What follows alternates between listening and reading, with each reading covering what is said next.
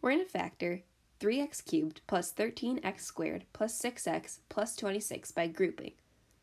So splitting that into groups, we'll have 3x cubed plus 13x squared in parentheses plus 6x plus 26 in parentheses.